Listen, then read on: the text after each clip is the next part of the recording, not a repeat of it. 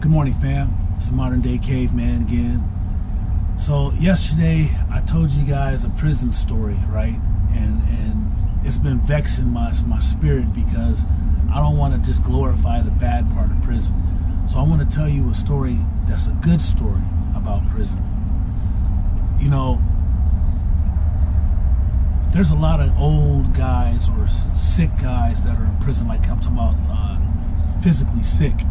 And the last prison that I got released from was a medical prison, and it was called Franklin Medical Center. And it was separated into two parts. One half was the general population, where like it was just a regular prison. It was a camp, but it was still a regular prison. It was everybody there was basically healthy. And then the other part was a hospital, which is it was like a hub and a hospital. Is where all the terminally ill and seriously ill patients go throughout the state of Ohio.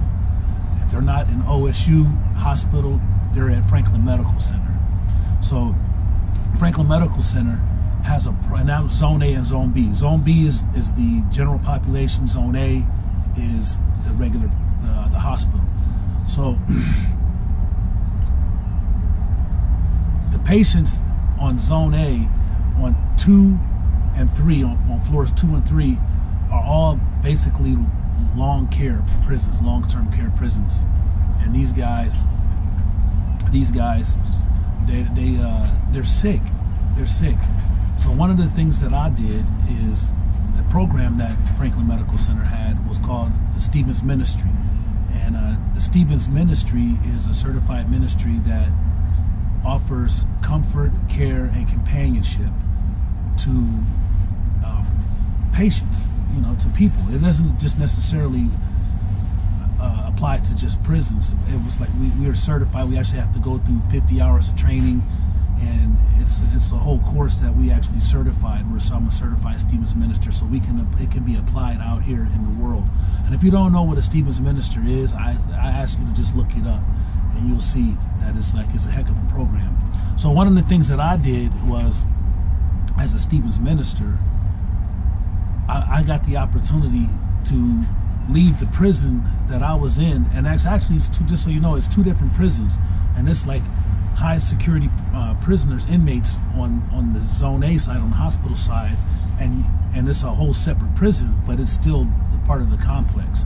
So I was allowed to go over to the other prison. I had the privilege of being able to leave my prison and go over to the other prison and sit with patients that were ailing, or there are a lot of elderly guys, and so we set up a program to where when someone was passing, there would be a patient that was passing, and they might not have had any family, and they had been incarcerated for years, and so they're on their last few days or maybe a few hours.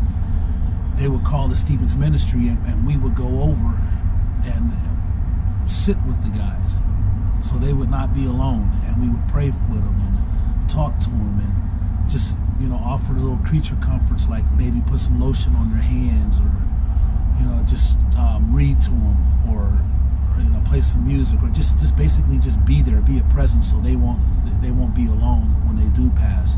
And then some patients do have family members that come, and they need consolation, and like we'll pray for them, and we'll pray with them, we'll sit with them, we'll explain to them what's going on, we answer questions about the prison system and just what's going on in general.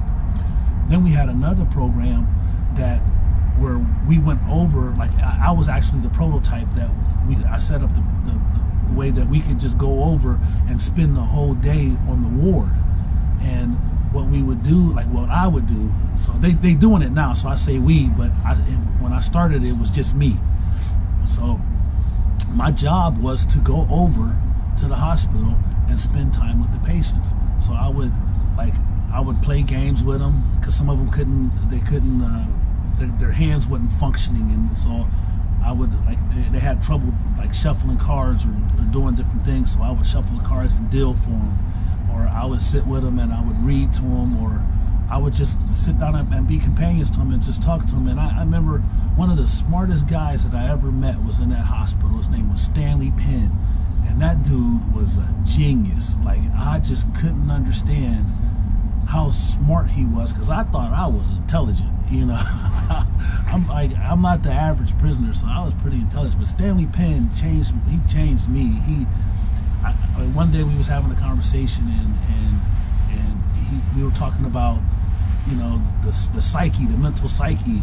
And I know a little bit about a lot of different things, so I have to spit something out there thinking I was real slick. And this dude took that and dove into it and got to talking about the different parts of the brain and what each function of it was. And he went deep, and I was like, whoa. So he knew Stanley was by far the smartest man I've ever met. And I got to, you know, he had stage 4 cancer, and it was attacking every organ in his body, including his skin. And it was just, I sat with him. It took him about 3 months to die, and I was with him every step of the way to the day that he passed.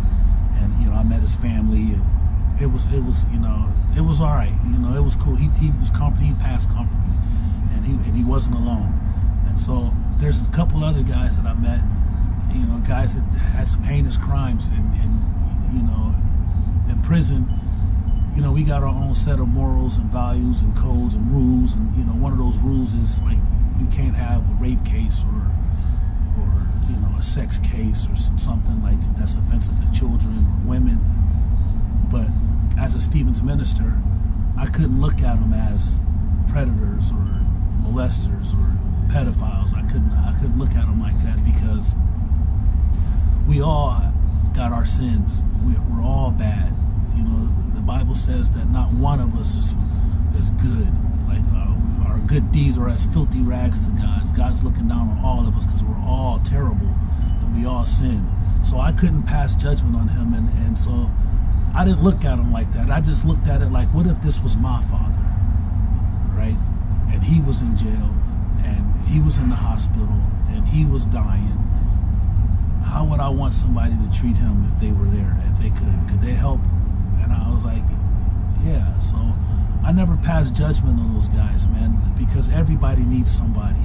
And I know that all the dirt that I did while I was in prison, I couldn't just, I had to give back, man. I had, like, you know, God, they said that all the hate that you have in your heart, that God replaces it with love. And I had a lot of hate.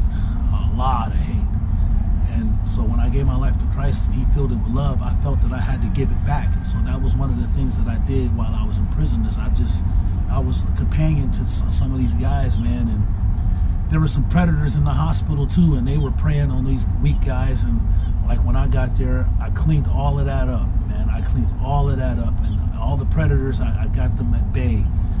You know, because I used to be that predator, so I was able to recognize what it was. And so I started getting everybody, you know, what they deserve to have, man. And not so. So I just felt good about that. I felt really good about my experience when it came to that.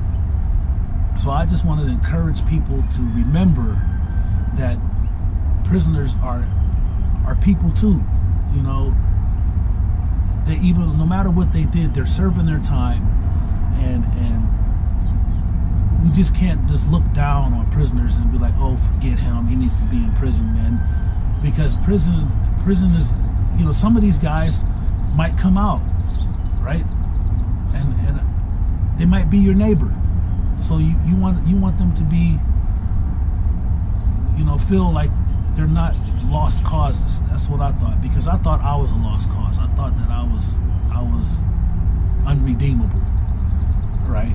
But God proved me wrong, and I just want to encourage you that if you have somebody in prison, or you know somebody in prison, you know, that may have done something wrong or heinous, you know, we all got our sins. We all got our sins, man. Just, you know, some of them guys in there, man, they need help.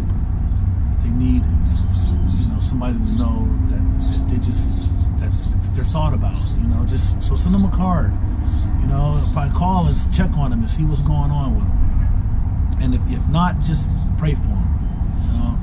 Just just pray for them. Because I pray for them every day. I miss those guys, man. They became my friends, you know, and that's when I looked at them as friends. So I just, like I said, I just want to encourage, don't forget the guys in prison, man. There's, you know, life goes on in prison too. Life goes on in prison. And it's a heck of a life, man, but it's still life. And it's precious.